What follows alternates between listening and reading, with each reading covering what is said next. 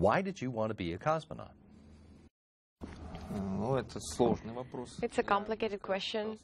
I tried to answer it myself a couple of times, and I could not find one answer for it. I think it's a combination of a dream and the circumstances, or good luck. So it's a dream from childhood that I was able to realize. Yes, I was dreaming of becoming a cosmonaut when I was a child. With the passage of time, the certainty that I would become a cosmonaut became weaker. However, later, there were some circumstances that allowed me to realize my dream. So this is what happened. What was it as a child that made that something that was attractive to you?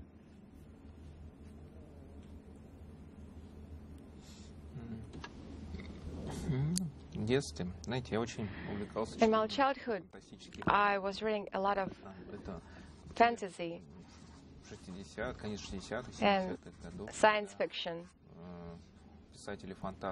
You know, those writers, authors of the 50s and 60s, who were really inspired by the first flight to space, when the first person landed on the moon, when they saw that humankind is very close to deep space exploration. So they were writing a lot of books and novels about it.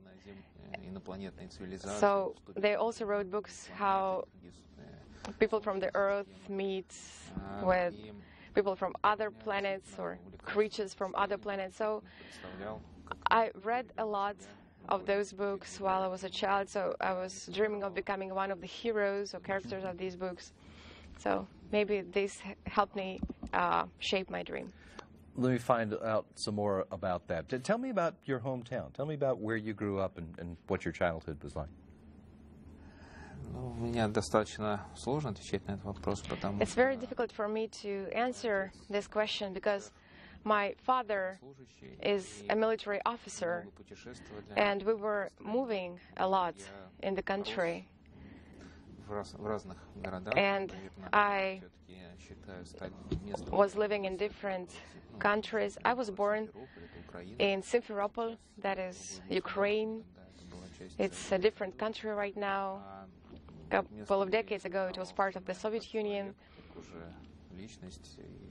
But I finished school and was a grown-up already, but it was in Moscow. But other cities and towns that we visited are very close to me. I love St. Petersburg very much.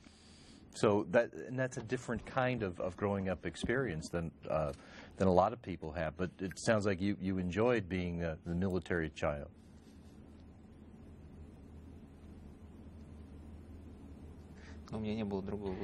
I didn't have a choice. Did that influence your choice of education when it came time to go to university? Yes, definitely.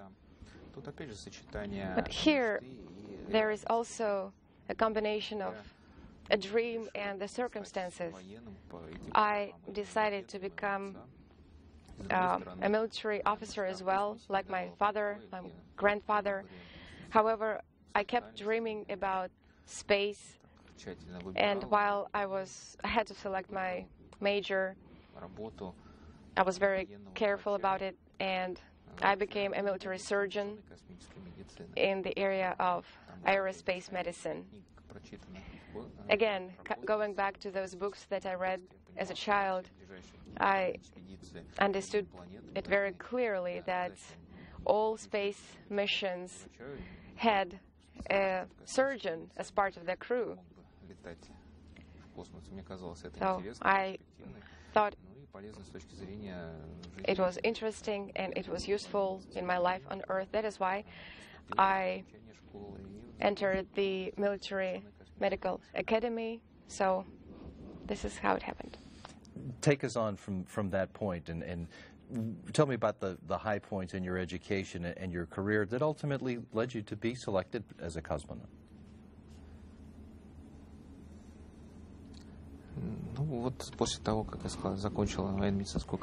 After I graduated from the military medical academy, maybe it was fate or it was still my dream.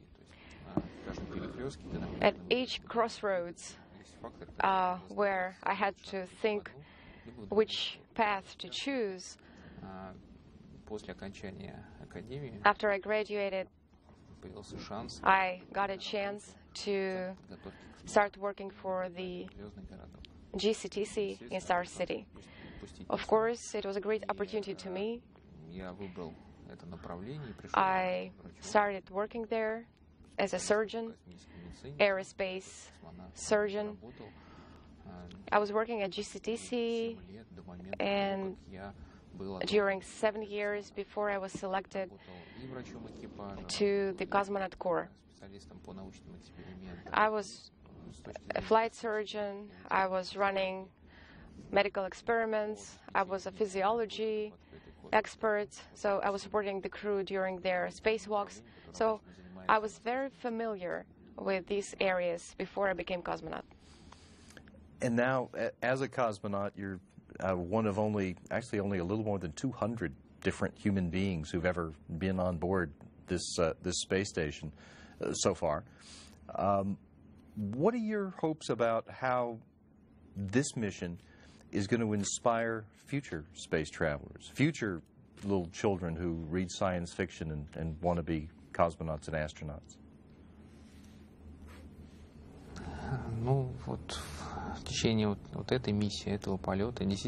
During this upcoming flight, I want to spend more time to promote space flights among young people.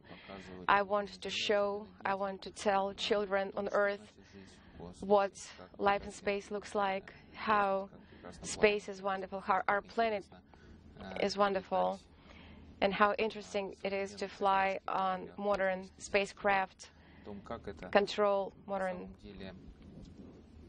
systems, how useful it is, and how efficient it is to work in this area. At the same time, I will try to post new pictures to my photo gallery, or maybe have some blog or Twitter to share my impressions with the general public. Maybe I will have some short videos, we'll make short videos for children about physical and chemical experiments during the space flight. So I hope I will have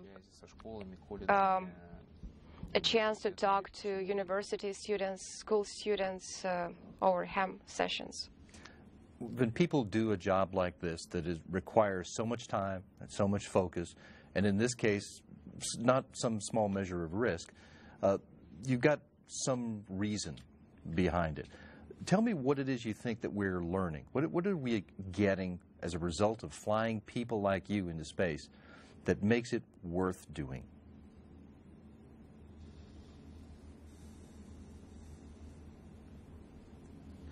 I think it's a human instinct. It's a desire to explore other places to live. You can ask the same question to a seaman who is discovering new land, new shores, trying to find a new life. You can ask the same question to people who go to the mountains, who swim in the caves. So I think it's in our blood. It's what makes us different from the rest of the world, from animals. It's a desire to understand the world around you, to expand the area where we live, to explore the space, Mars, Moon, other star systems. So it's a question about a desire to learn something new. You and your crewmates are next in line to launch to the International Space Station. Oleg, tell me what the goals of your mission are and what your jobs are going to be on this flight. First of all, the main goal of our mission will not be much different from the goals of previous missions, especially lately. Mostly, our work will be focused on experiments, modernizing of the station, taking care of our station, effective, efficient life on board the station. We will work with a lot of enthusiasm. We will be very inspired during our work, and our work will be mostly devoted to science. Now, you've been to the station twice before. What are you most looking forward to seeing when you get back there this time? I don't expect to see any big changes on board the station. The station hasn't changed much since my last flight. A couple of small modules have been added. It will be interesting to see them, explore them. But I'm looking forward to seeing the station again, to see how the life organization has changed on board the station, because every crew brings something new to the station, to its life, their own style, and it all stays there. It's like a growing organism. Every year, every mission brings something new, something changes. They add something to the station. Well, it might seem that the station is the same, the people are the same, but you see a little bit different person. The same thing with the station. So I'm looking forward to seeing the station again to see what it is today. Now, the assembly of the station is pretty much complete. And so the emphasis for the crews is on doing the science that you do while you keep the station flying. Now, recently, the program decided to send 2 crew members there for a full year to help add more data about how that environment affects people. What do you think about the idea of longer flights to the station? In any case, it's an expected step in our space exploration, especially manned exploration flights. For Russia, it's nothing new. Soviet space science has had that step in their development. They had such flights. However, at this stage of our development, with us having this equipment that we currently have on board the station and on Earth, the result can be really impressive. We do need such flights. We need such flights to understand how to make a long-term existence of a human being in space safer, how to make explorations of deep space, of the moon, of other planets. The crew needs to understand that they can reach other planets being in good health, complete their mission successfully, and they can safely come back. So they all need to understand that. That is why a year-long mission is only an intermediate stage in our development. I think we will have missions that will be longer. 6 months flight, very useful too. We can collect a lot of data during these missions as well. We can understand how to control the station, how to make the flight more independent, how to eliminate the effects of zero gravity on a human being. So it's still very interesting projects, and year-long missions and even longer missions is a very useful and interesting thing. Would you like to go for a whole year at a time? Of course, every researcher, every astronaut and cosmonaut who are explorers wants to go to the station, they want to understand themselves, they want to understand the station, they want to help scientists answer their questions. And I hope that our scientific program will be interesting, and a lot will be happening during this year. Now, you've spent pretty much a year on the station already in 2 6-month pieces, so you have a pretty good experience of what being in that environment does to you, does to your body, from your own experience as well as from your professional experience as a doctor. What is it that we should be working on in order to maximize our ability to send people out into space for longer periods of time? Here we need to talk about two things. First is we need to ensure it from a medical standpoint, and second, from a psychological standpoint.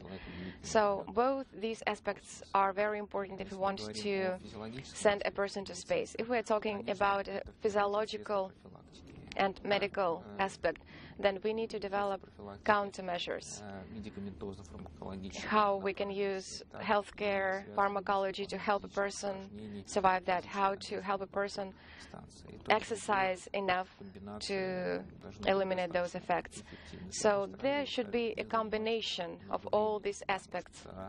However, they should not take a lot of time on board the station. If we look at the station today, each crew member has 2.5 hours of exercise sessions a day. If we improve something and achieve some success in our research, we can save 1 hour a day of crew time. And the second aspect I was talking about is a psychological aspect.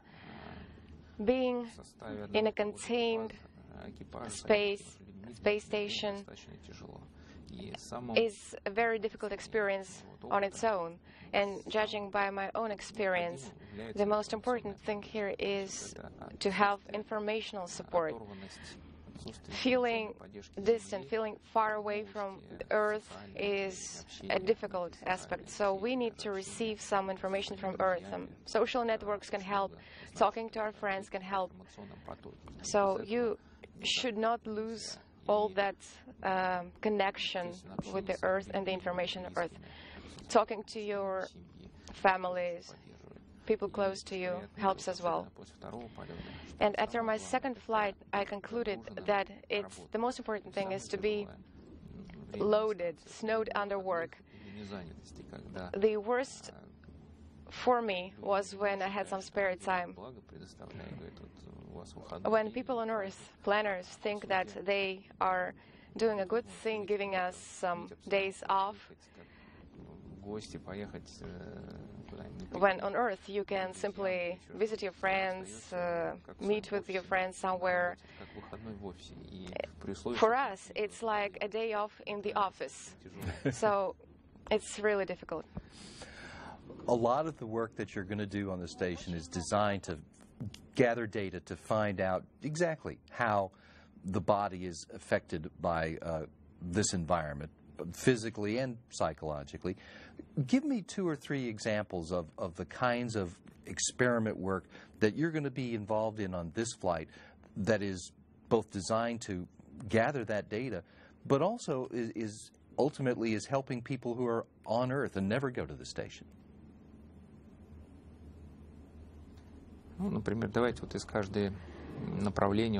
So I can name one experiment per area, per scientific area. For example, we have an experiment where we can assess relationships within the crew, how these relationships change over time. So, using special procedure, each crew member assesses the behavior or her relationships with other crewmates. And he or she also assesses relationships with friends and families on Earth and how the attitude, how the relationships change.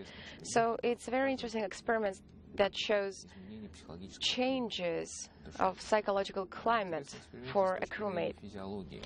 From a physiological and healthcare standpoint, we have an experiment that will help us assess changes of biomechanical processes, how we move in space, how our cardiovascular system works, or how our respiratory system changes. We change the way we breathe in space.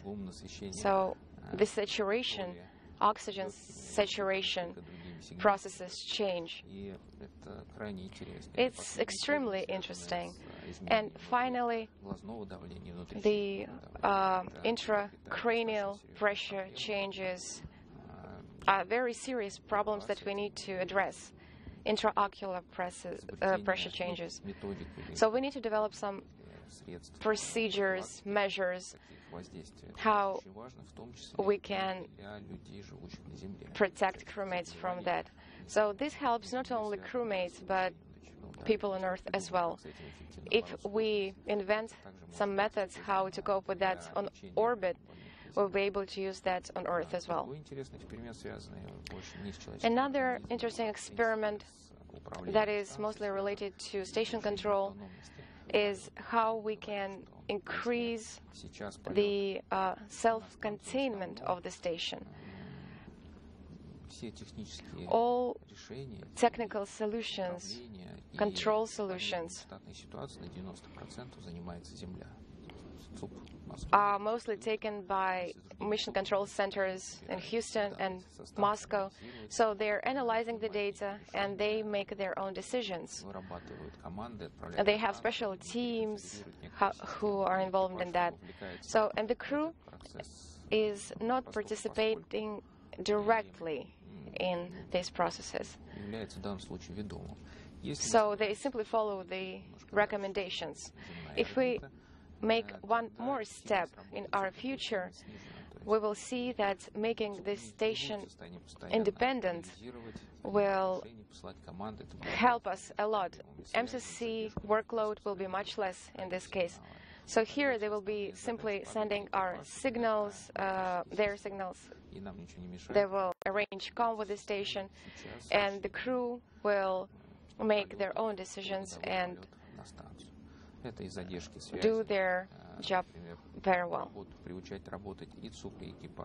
This will help MCCs and crews to work more efficiently when they have delays in comm.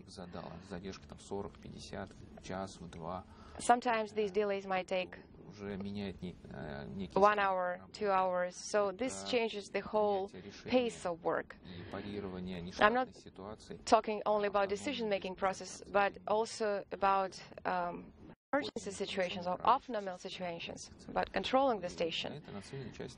So we have a couple of technological experiments that will tackle that during our mission. I'm remembering what happened during Expedition 15 when the station lost control and there were communications issues. This would seem to fit right in along those lines. It's a very good example what happened during Expedition 15 when the Earth could not control the station anymore and the crew was able to save the station. It was a very interesting bit of time there, I remember. I think it was the most significant off-nominal situation that ever happened on board the station. Those are very good examples of some of the kinds of science research you and your crewmates will be involved in. There are others, too. There are special equipment in the various laboratories in the station that are there specifically for you to do work in other areas, other scientific disciplines. Give me a couple of examples of the other kinds of science research that will occupy some of your time. For example, an experiment when we monitor the surface of Earth.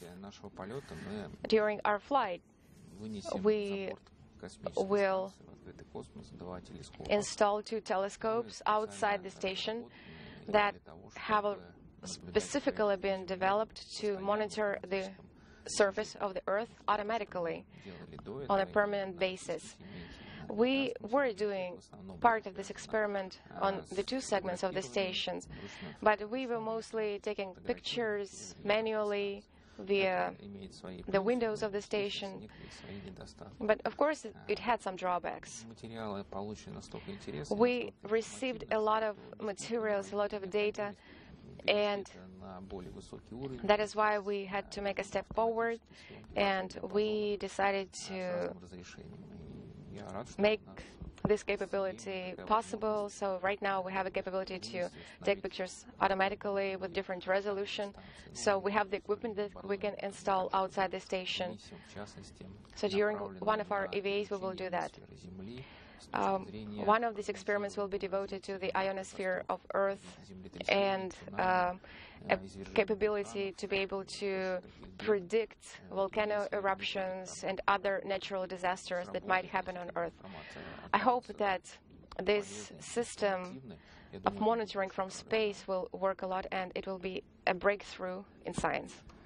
The science work that the crews are doing, of course, is a big reason that you're there, and there's more time being devoted to that kind of science work as each expedition goes on. There are also times when there are strange and dramatic things that are going on. In your case, one of them is going to come in early November when you have crews coming and going, and even for a short period of time, there'll be 9 people on board all at the same time. Tell me about what is happening in that period of time. It will be a very interesting period of time on orbit.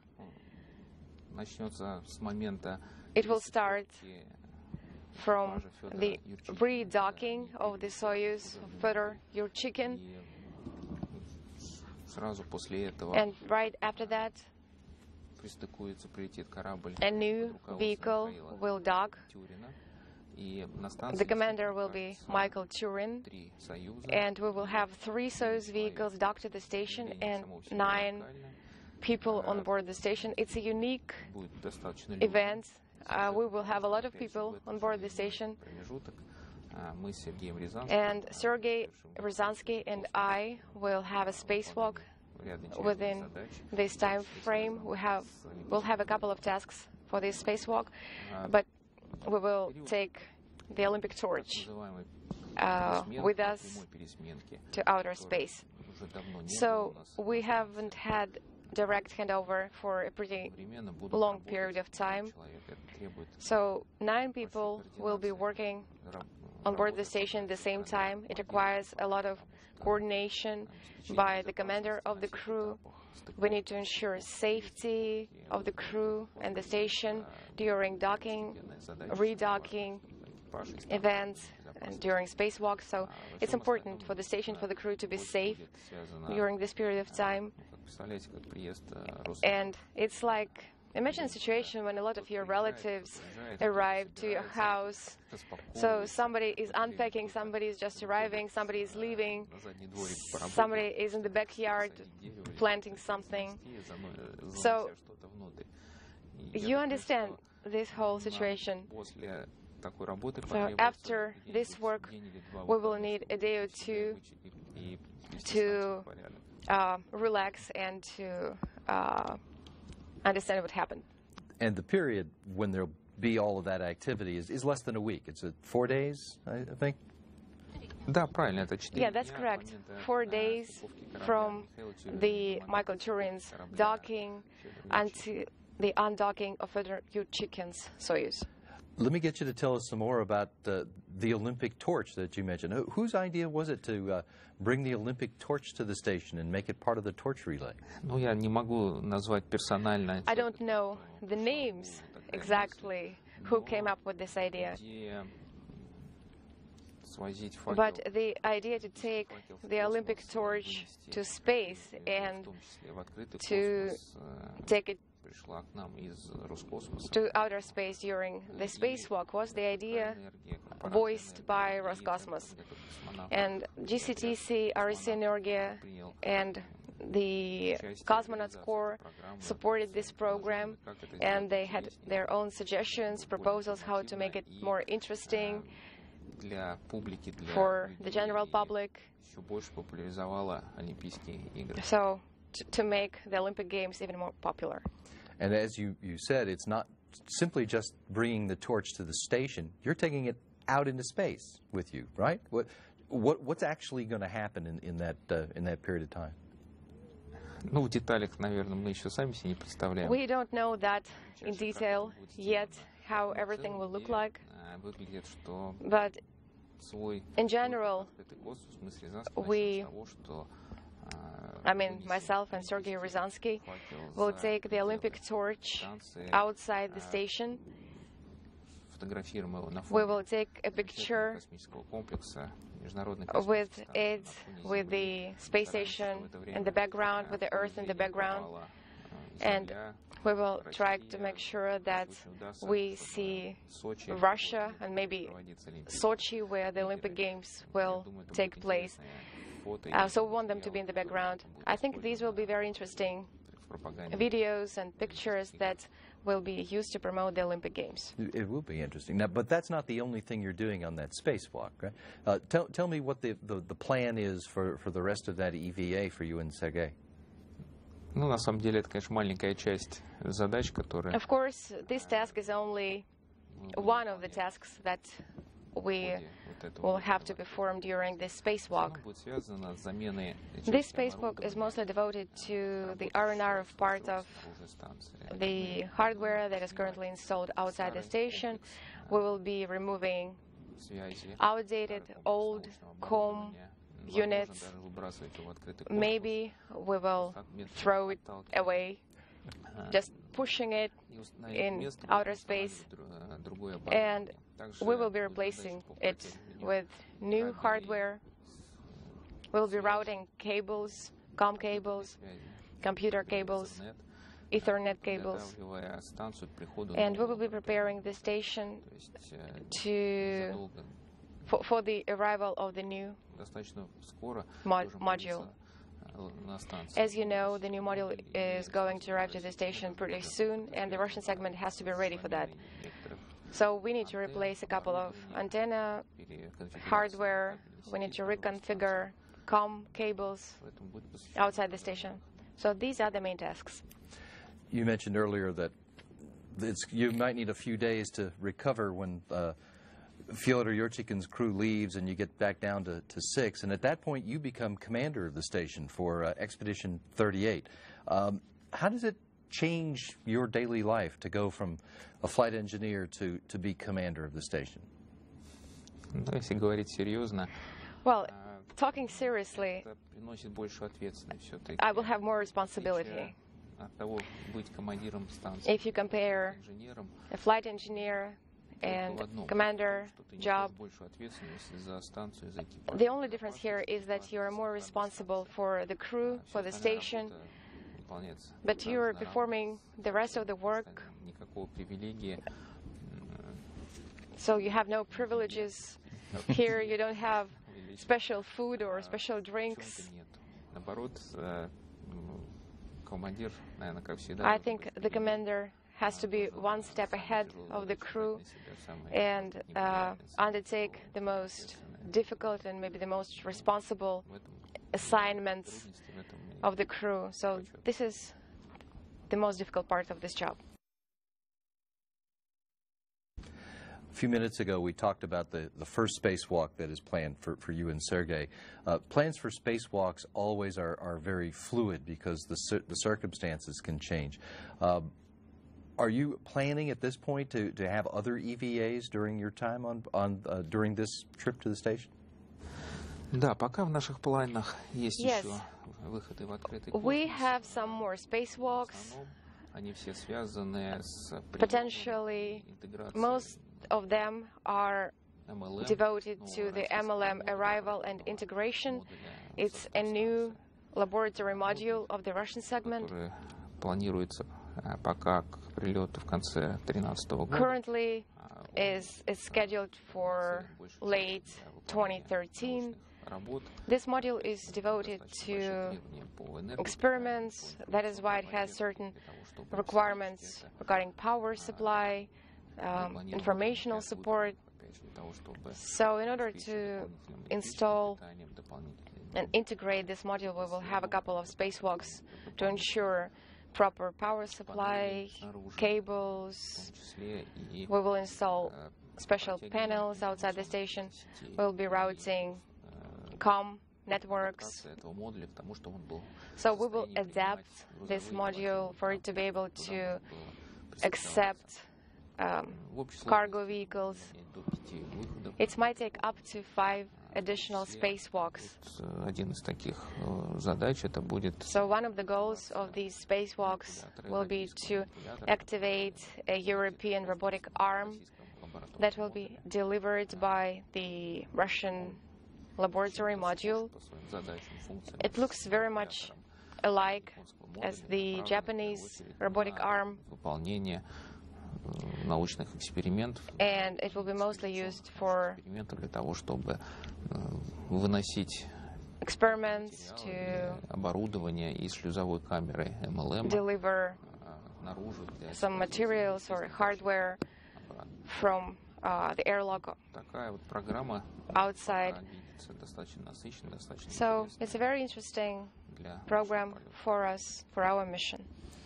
And as you said, the new module is currently targeted for delivery late in the year, but that could, of course, change. Anything on the schedule could change. But nevertheless, can you tell us more about the module itself and what sort of capabilities it's going to add to the station, and especially to the Russian segment of the station? Yes, indeed, the launch and the arrival of this module slipped a couple of times. We unfortunately don't see it as part of the Russian segment yet.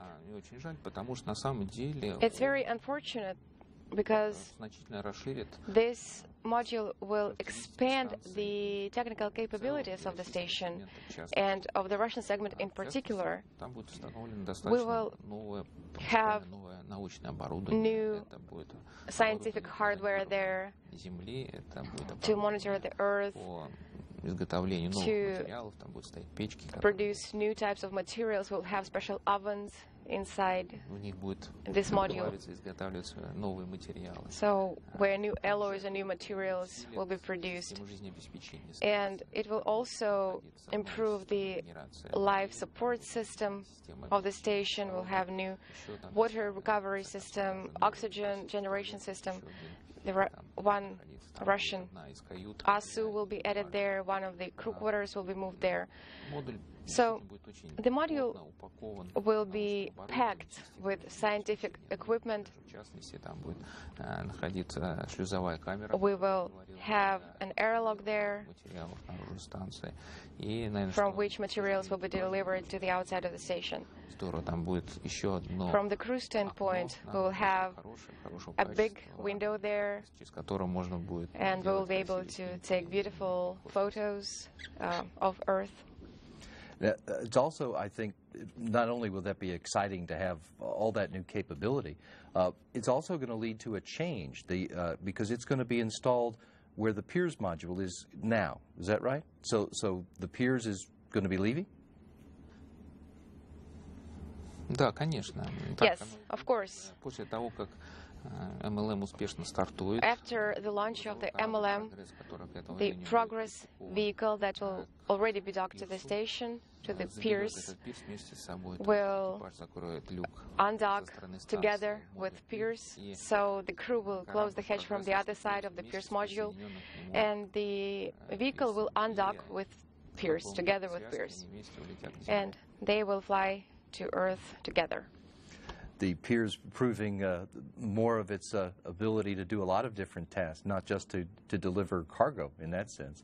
And the station is actually now getting cargo delivered in a lot of different spaceships, including a couple of new commercial ships from the United States. Talk about the different vehicles and especially the ones that you think you're going to get to see during this flight. Опять же, то, что мы увидим, наверное, зависит больше от планирования полетов. Пока что what we will see on board the station will depend on how our mission is planned and on the goals of our mission. First, we, of course, want to see all USOS cargo vehicles, Dragon, Orbital, maybe Cygnus. Что будет на самом деле, посмотрим. We'll see how it happens in reality. Программа, она построена на некоторых изменениях. So, as you know, the space programs, timelines tend to change all the time. It's like a living organism that is constantly changing. Ожидаю увидеть.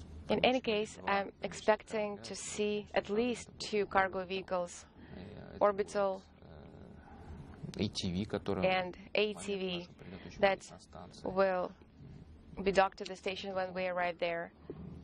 Ну что, будем работать, во всяком случае. Наш экипаж, вот американская часть нашего экипажа очень хорошо подготовлена. The US component of our crew are very well trained for the docking of such vehicles, for the work with such vehicles, and arrival of a new vehicle is always a good thing for the crew because they can deliver some surprises, some personal items, or presents from Earth. It'd be nice to see different kinds of vehicles come because they work in different ways, so you have different support jobs when they do come, right? Да, функции у операторов абсолютно. Yes, the operators' functions are absolutely different depending on where these vehicles dock, to the Russian segment or to the US segment, and which crew is involved, USOS or Russian crew. But in any case, all of us, the whole crew, is participating in opening the hatches, loading, unloading these vehicles. So this is a common goal for everyone. During the last few weeks of your flight in space, the Winter Olympics are going to be kicking off down in Sochi in Russia. Tell me what it's going to be like for you to be commanding an international space station while the world is gathering in your home country. Наверное, это очень почетно и очень приятно. It's a great honor for me, and it's a great honor for me to be the commander of the ISS while Russia will be hosting the Olympic Games in Sochi. And we can see some common purpose between the Olympic Games and the ISS. These 2 projects are devoted to the improvement of the communication, interaction, cooperation of people, different countries, different cultures. Both of them promote healthy lifestyle. Both of them promote future development, technical development in our relationships between our countries. That is why the Olympic Games and the station are very much alike in this sense. But on the other side, as a patriot of my country, I will be supporting our team and wish them good luck. As you think about the mission that you fly in space, do you have a sense of what is it that we are learning from your mission and the missions that you have built on and the ones that will come after?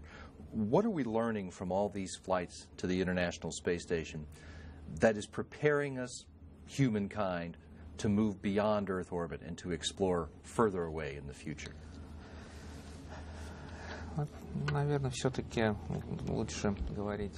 Maybe here we should talk about a couple of aspects. First of all, we need this project for our future missions to deep space. We are making progress here, and we have achieved great progress when we were developing the ISS. We have achieved great cooperation between 2 mission control centers, between teams of engineers, instructors, those people who fly to the station as part of international crews. So this is some sort of a basis for us to develop further without this stage, further space exploration would be much more difficult and less efficient. I think that everyone agrees that all such missions need to be international, because each country has its own experience, skills, knowledge, and combining all those assets will help us develop the deep space. On the other hand, missions to the ISS are very helpful for us if we make developments on life on Earth. All of us are explorers, and we are traveling on such a big spacecraft, and the life on board the station is a very good example how we can live on Earth, how we can understand each other, how we can build our relationships, how to cope problems and conflicts that might arise. You know, these conflicts might arise both on Earth and in space. And how to move forward. From a technical standpoint, it's very important to understand how to make joint technical systems. So there is some technical standards already between two segments to make them compatible with each other. I mean, Japanese, USOS, Russian segments. And of course, we can use this experience to invent or create technical devices on Earth, in Russia, United States, Japan. We can really have something unique in the end.